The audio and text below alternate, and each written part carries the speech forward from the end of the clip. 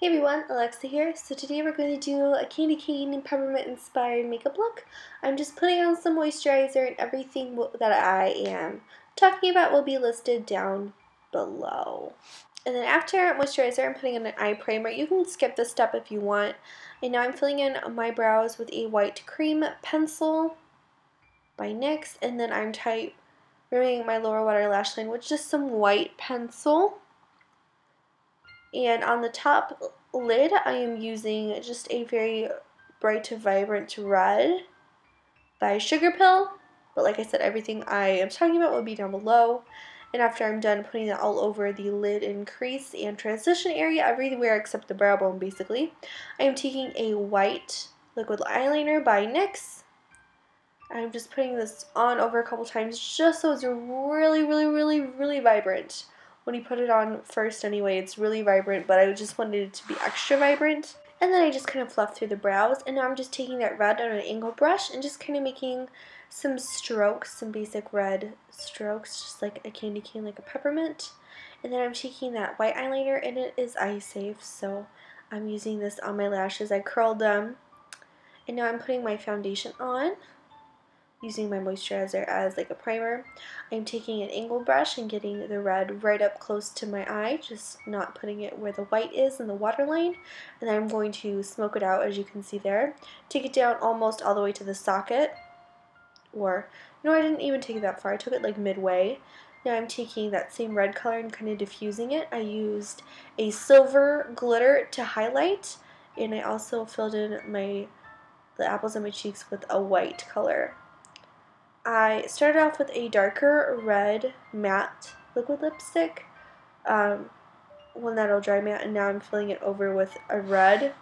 I should have started off and took it off with the red first, but I wanted to keep going. So you gotta let that dry at least. I let it dry for 5 minutes, just so the liquid liner will go on nice. And I'm just making some stripes down the middle, and kind of fanning out to the sides.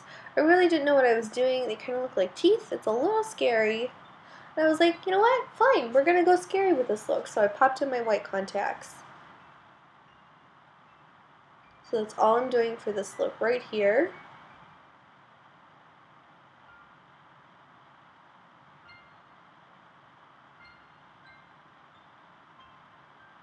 I went a little gung-ho, as you can see on that one side. But otherwise, the stripes are pretty even. I tried to even it out there, but it just wasn't working out. I should have taken a red color and just kind of worked it through, and then I left my lips open, gave it sufficient time to dry. And no, I'm not naked at this point. I'm wearing a little bralette. I felt like my neck needed a little bit more. I really liked the look, but I was like, this needs more. As you can see, I'm wearing my bralette there, so I'm not naked. So I just took that, it's a Maybelline brush, and I just took this red color down my neck. It's actually Sugarpill. I'm not quite sure what the eyeshadow is called. I think it's like called Flame Plus or something like that. And it looked really kind of just grotesque on my neck because I didn't fill it in like completely even. And then I just took it. It's kind of I feel like circus inspired too, but you know, definitely Christmas because Christmas is bae. Just taking this down, and I filled in my shoulders a little bit right there. Just making it look kind of creepy, not super even. I wasn't really worried about that. I just wanted it to look better than what I had. I felt like the neck needed something.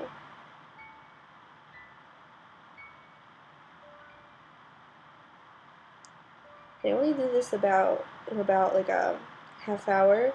This was a really simple, easy look. I'm just messing around there, and I couldn't really see what my shading and like what I was doing with these white contacts. So as you can see, some parts are more shaded than the other, but I like this a lot more. Very creepy. So if you guys have any other suggestions for future videos, please leave those in the comments down below. I'd love to get to them, and I'll see you in the next video. Bye!